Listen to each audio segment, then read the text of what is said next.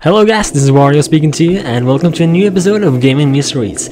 Today we're gonna talk about Luigi's Mansion. Luigi's Mansion is a game for the Nintendo GameCube, and it's starting to get pretty old. It still is, if you ask me, one of the scariest games that are non-horror games. So last year Luigi's Mansion got a sequel, Luigi's Mansion 2. I own Luigi's Mansion 2 myself, and I must say it's pretty good, but it does lack some of the features that the original Luigi's Mansion has. Even though Luigi's Mansion 2 has better gameplay, if you ask me, it's more challenging and it has more side quests, it doesn't have that scary atmosphere that the original game owns. While Luigi's Mansion 2 is based on these smaller mansions around like the Evershade Valley, I think it's called, the original game is based on one huge scary shit mansion, and it has a much darker atmosphere if you ask me. The music is a lot scarier in the original game. The rooms are even more scary, the ghosts are scary if you ask me, and everything with the original game just seemed a heck of a lot scarier than the Luigi's Mansion 2 for the 3DS. Even though both of them are good, nothing can beat the original. So today I'm gonna talk about the beta of Luigi's Mansion.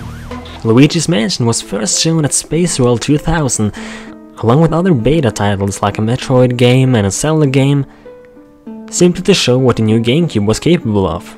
Later on, some of the games were scrapped, but some actually made it to become real games. Luigi's Mansion was one of them. However, there wasn't much of Luigi's Mansion we actually saw at that Space World 2000 gameplay. At the end of the clip there, for a few seconds only, you can see 3 ghosts sitting around a table. And this is a very interesting part in the story, because these 3 ghosts can actually be seen in the final version of the game. On a machine that turns ghosts into portraits, a little picture of these 3 little ghosts can be seen. So who knows who these 3 ghosts actually were? Then again, at Space World 2001 was the year when this little clip was shown to become an actual game named Luigi's Mansion, including this Game Boy horror you see at the bottom right screen. But first of all, before I talk about that, I'm gonna show the trailer of the beta of Luigi's Mansion, so here we go.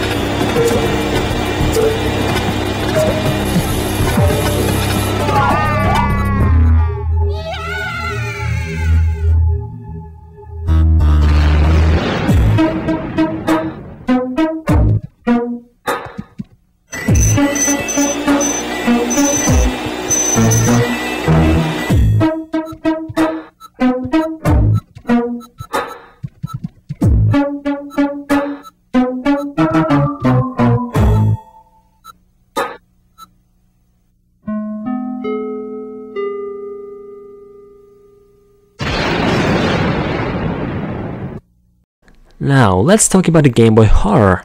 Now, in the original game, the Game Boy Horror normally shows a miniature version of the player's score, but in the beta version here you can see a clock that shows a timer. We are unsure if this is actually rumors or if it's actually a true fact, but it said that Luigi only had 24 hours to rescue Mario before the mansion along with Mario would disappear forever. And it's pretty scary to think about that, you know, you're in a haunted mansion, you have to rescue Mario, and to go through all these haunted rooms and find Mario within 24 hours, or else everything would be disappear and, you know, Mario would be gone forever. So this is where the creepy shit scene at the end of the trailer comes into place. Because in the files of Luigi's Mansion there are found 3 postures of Luigi. And it's believed that these 3 Luigis are ranks on how fast you can beat the game. Because you can see on the final one here, as you can see here, it's the same creepy Luigi as you can see at the end of the trailer. So it's believed that this is like the rank you would get when you didn't rescue Mario in time, and Mario would disappear forever along with the mansion, and Luigi would go into a deep depression of some sort. And probably also the scene you can see at the end of the trailer would most likely be played. Next up is the intro sequence, and we can see that it's a little different than the original one. It's a little shorter and the camera zooms very quickly onto the mansion, but other than that it's very identical, except for when Luigi enters the house. You can see that it doesn't have his flashlight, so maybe Luigi had to acquire the flashlight somewhere in the game. Next up is the heads-up display, as you can see. When it comes to the heads-up display, it's very different. On the heart meter you can see that it says /100 behind, something that isn't featured in the final game. Also you can see a coin counter that was quickly removed for some reason. Also the meter for the elemental vacuum powers, fire or water or ice, was previously an overheat meter, where the vacuum would eventually overheat and Luigi would fall on the floor. It is also believed that Luigi's Mansion was actually going to be for Nintendo 64 to begin with. Taking this into account, we have this unused picture of Daisy inside the files of Luigi's Mansion that was never been used.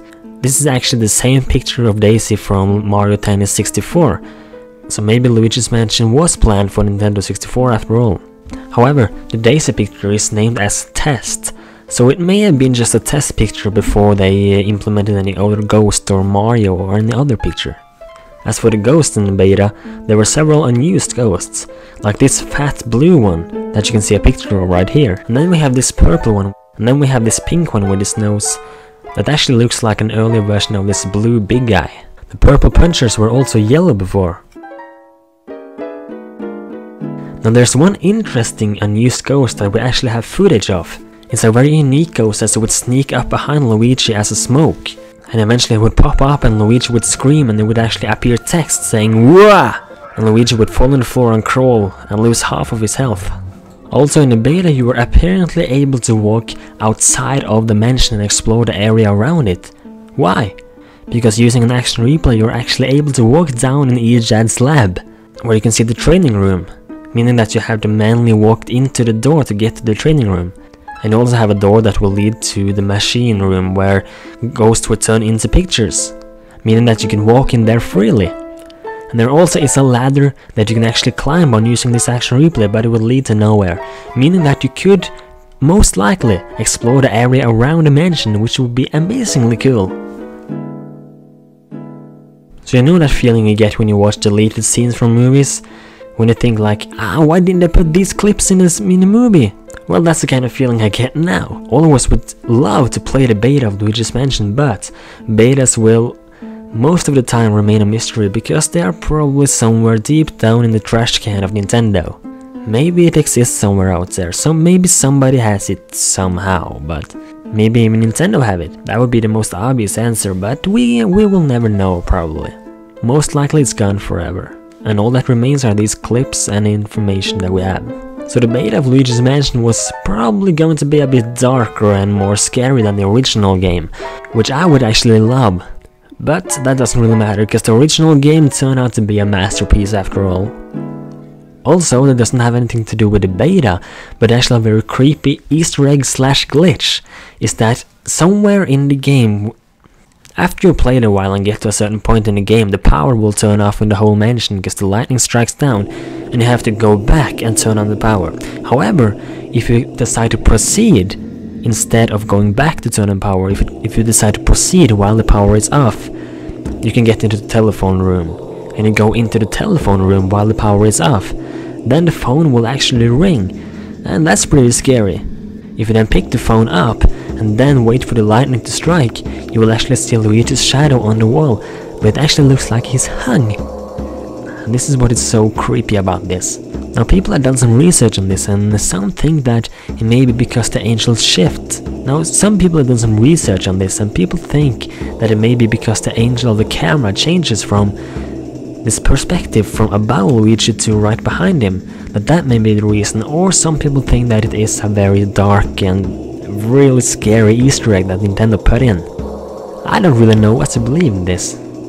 If it actually is a glitch, or if it actually is meant to be there. But I think it would be a bit too dark to have a hung Luigi shadow in a child's game.